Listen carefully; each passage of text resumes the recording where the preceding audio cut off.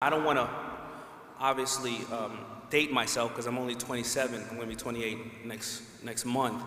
I went on one of the first tours in the country, and this was a tour where we had Fat Boys, LL Cool J, Run DMC, Big Daddy Kane, and we went around the country.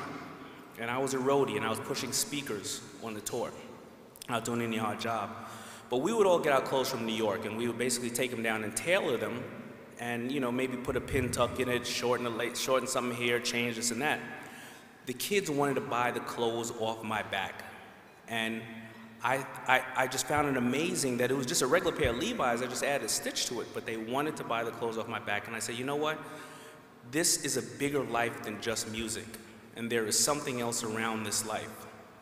I came back to New York, and I started working odd jobs. I've been working since 10 years old, everything from shoveling snow to wiring BX cable as an apprentice. And I said to my mother, you know what? I want to create a company that I sell clothes out there to the youth market. And she said, well, the only way you're going to do that is you have to learn to sew clothes. And she sent me down the block to somebody who had a tailoring shop. And I asked that person, can I apprentice for that person? And that person let me apprentice for the next 2 years. And I didn't get paid for it, but they let me apprentice, and that person, Tim, he mentored me for another 2 years and taught me the ideals and some of the basics about sewing garments. Now, FUBU didn't start at that time, but I had that knowledge in my back pocket, and thank you, and I thank him that he allowed me to study within his workshop. Because he was a busy enough man as is, and he didn't have time to teach, but he found the time to teach me. Now, what happened after that was, this music started to get really, really strong and powerful and popular, and everybody started loving it. Now, an executive at Timberland said at one time, listen, you know what? We don't sell our boots to drug dealers. And this is important, again, because it goes back to that same guy in the bike shop. He didn't respect the fact that African Americans, Latinos, and inner city kids were buying his product. He didn't care. He believed that we were all drug dealers at that point. Now, if you know Timberland, Timberland builds the best boot in the world. And if you're somebody who is a mountain climber or a construction worker, you're buying one pair of Timberland every 2 years or 3 years because literally they make the best boot in the world. But if you're somebody who lives in hip-hop or you're buying it for a fashion aspect and not a functionality aspect, as soon as you get a scuff, you're buying a new pair. So you're buying 3 to 4 pair a month. So now you're 80% of their business. And meanwhile, they're trying to address and they're trying to advertise to 20% of their business. And that created the anger in the community for me to create the words B-U-F-U. I started a new line called Boo-Foo, B-U-F-U, and the next day I sewed that on some hats, sewed it on some shirts, and I went outside and I was hanging out with my new B-U-F-U shirts, my Boo-Foo shirts. Now I remember walking down the block and the kid said to me, hey, yo, I like that, what is that? I said, oh, Boo-Foo, B-U-F-U. He said, oh, really? I didn't know you were into that stuff. What's up, we're hanging out? And then I realized what Boo-Foo stood for at that moment. So I decided to change the name from Boo-Foo to FUBU. I don't think you guys might have gotten that.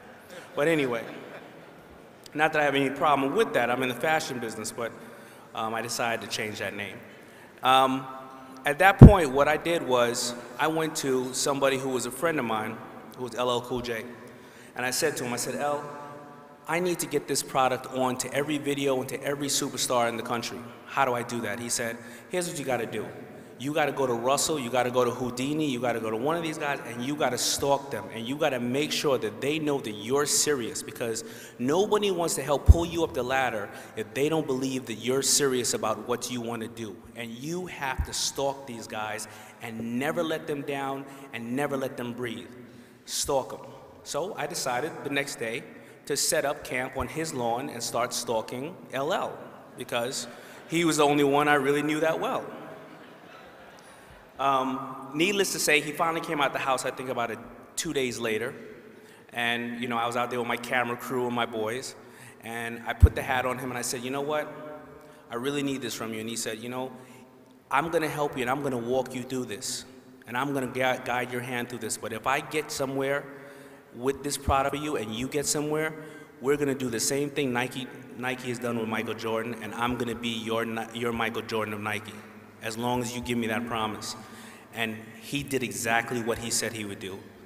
LL then went on and wore it in countless videos, put me on video sets with a lot of people, and he did what we today call is one of the biggest advertising coups in history, where he put in a Gap commercial, he wore a FUBU hat, and he said in the Gap commercial, "For us, by us," on the low.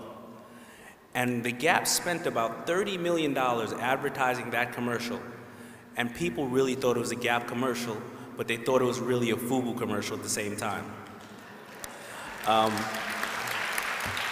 You know, and that was, as they call, the tipping point of my career, and it was all attributed to LL. And funny thing is, the Gap fired 30 of their executives and the whole agency after they realized what had happened. But, you know, not taking anything away from them, you know what they did realize? They realized the power of the African American dollar, and they realized that their store sales spiked 200% after that was aired, because FUBU wasn't large enough, and everybody and every African American and Hispanic in the country thought they can go to the Gap and find it.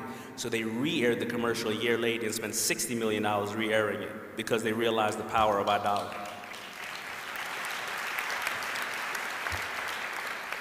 So I guess they could say kudos to us.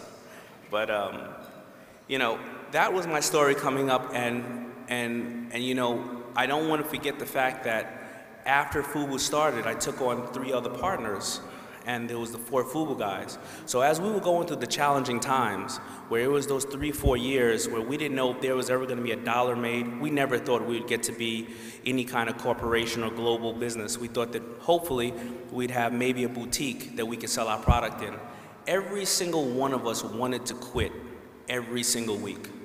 And it was the other guy who would say, "You just can't do it, man. You can't do it," because we were still doing something we loved. And we kept pulling each other up the ladder at that point. And your partners that you get in life, whether it's in your relationship or a personal relationship or a business relationship, those are going to be the people that are going to hold you up when those times get hard. And those are the people who are going to help you see the vision when you have a lot of fog and a lot of burr clouding your streams of thoughts. And those guys helped me all the way up until we got to a level where we said, you know what, we're going to go national with this. Now, Gap is in everything, you know, FUBU's in everything in the Gap. We're in all these commercials. We went to the bank. We got turned down 27 times. But you know what? We're going to go out to Vegas to a trade show in Vegas. And this trade show is called the Magic Show in Vegas. And this is where we sell all our goods to all the stores. We didn't have enough money to stay in the convention center, so we stayed in a hotel room 5 miles away from the convention center. But what happened was we sent out that ad and that picture of LL Cool J to all the stores in the country. And in that little room, we wrote $300,000 worth of orders. Now, we were amazed. Now,